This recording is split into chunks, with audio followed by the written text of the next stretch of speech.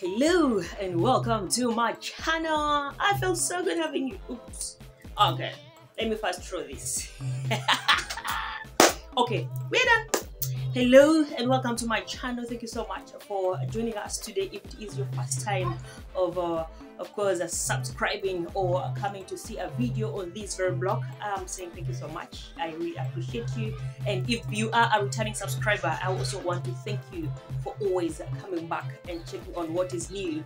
This is our journey as we go through this together. Now today I will be telling you a few things you can see, or things how to identify a toxic friend. Yes, that's what we're going to talk about on our last Love and Leave or Live.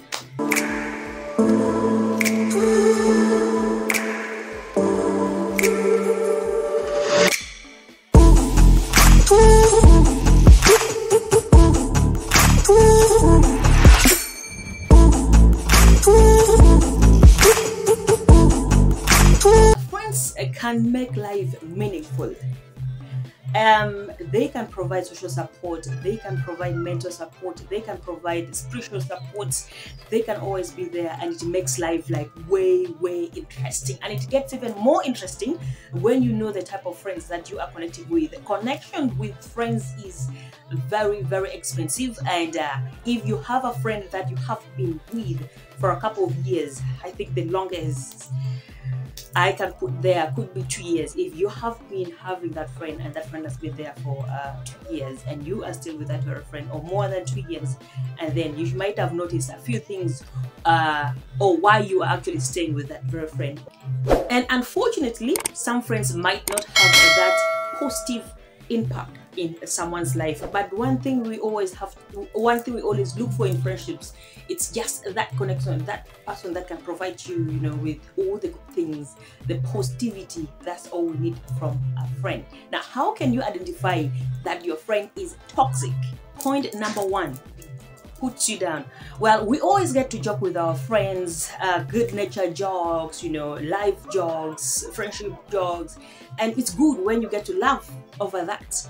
But if your friend demeans you, and sometimes they make you feel too small, sometimes they feel like you are not worth it, then that kind of a friend is not the friend you have to be with. That friend is toxic and you have to leave. Point number two, you tell him or her something in confidence, and all of a sudden you get to see that your side knows almost everything that you've told, every single bit of what you've told that very person. Well, breaking trust is not a very good thing, but if your friend is the very one often breaking your trust, then that means that is one friend you have to be with. I've talked about this in some of my blogs, that it is important to have a support, friends support. But if that very friend of yours is one person you want to lean on, and you cannot lean on when you tell something, then the friend tells someone else, and then that friend is toxic. So you don't need that very friend in your life. Number three is she or he apologizes without sincerity. There are moments you tell your friend that, oh, you know what you did yesterday. I mean, I go out a lot with my friends, by the way.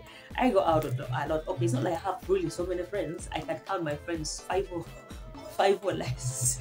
Others, I have people I hang out with. So then you go out, you get to point out, say, what you did yesterday was not good, and then instead of them apologizing for what they know that you've told them that is not good, they get to apologize. They'll be like, okay, sorry. And sometimes they come up with words like, I'm sorry that is how you felt. I'm sorry to make you feel that way.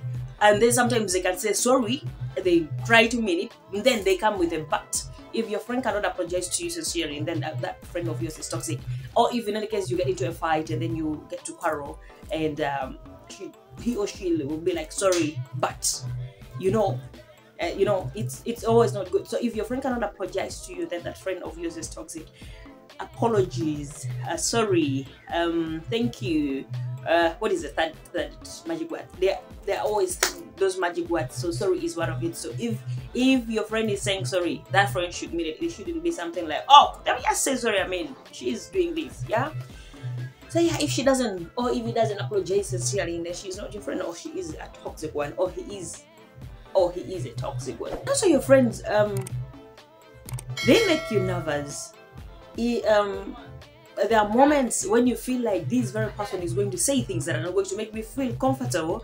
You get very nervous when you are having them around you or if you have a meeting, or if you have meetings together, like you feel every time nervous, you are afraid of saying something because you feel like it will be tied on your neck.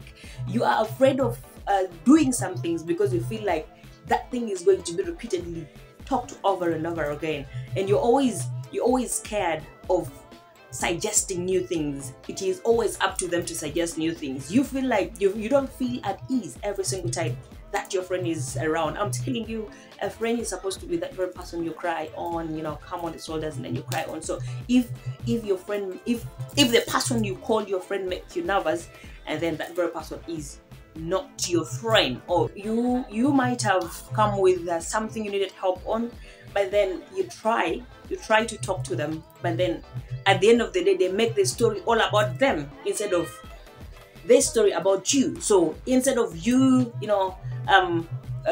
trying to solve the issue that is you get to solve maybe their issues. You get to be unheard.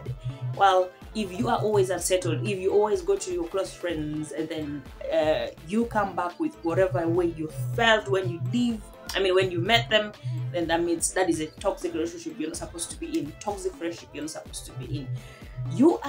If you are with your close friends, you are not supposed to feel unease. You're supposed to feel ease. You're supposed to feel like the most, like you are supposed to be very compare you with comparison. Generally comparison. They compare you to other people. They compare you to their past friendships. They compare you to their past relationships with some of their friends. How it has been in the past. How they've been like, oh, Viola has this very person and Viola is like this. Viola is the best. Viola is... every time if you feel like they are comparing you, that's not a good one. I've always believed that people have their own unique traits. People have their differences. People are different. Others are introverts. Others are extroverts.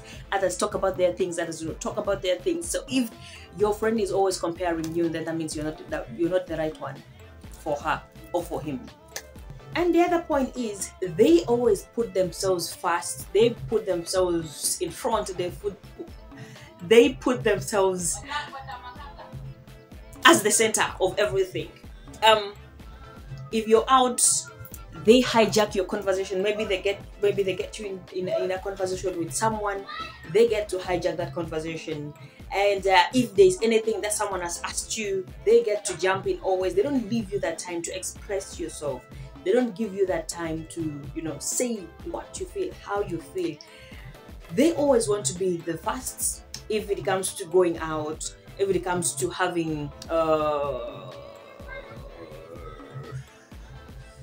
if it comes to visits, if it comes to everything, even if it's about you, they always make it about themselves. And the last one is they try to change you. You are a different person. Earlier on I did say that people have different trends. People are different. Others are introverts, others are extroverts.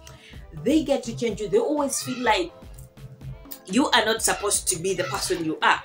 Well, if the change is positive, it's a good thing if it is positive. But if the person is trying to change you and then you know that you are not comfortable with the change, maybe because it's not positive, or maybe because the person they want to change you to is not the person you want to be, and then, oh no, you need to leave. Because toxic friendships affect you in so many ways, in so many ways, and I can tell you how it can affect you. I don't know if you've noticed this through your friendships or you've not, but a toxic relationship makes you feel lonely, makes you feel isolated, as well increase your stress. Toxic relationships make you feel like you're not supported. Toxic relationships, toxic friendships, I don't know why I'm putting it as a relationship. Toxic friendships, they make you blame yourself for your behavior. You often feel like you're off balance, and above all, they make most of your relationships not work. If you are with a toxic friend, you will literally have that very toxic friend. You will not have someone in your life, maybe a boyfriend or a girlfriend, and your relationship with your family members as well get affected because they always want to be the center of everything.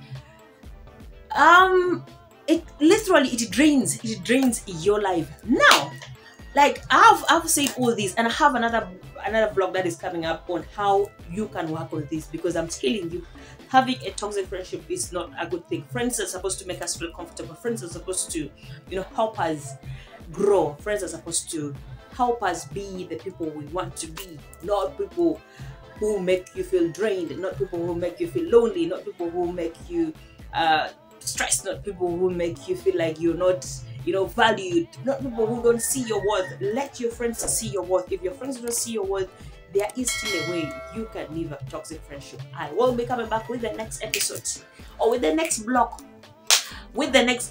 on that. Oh my god, what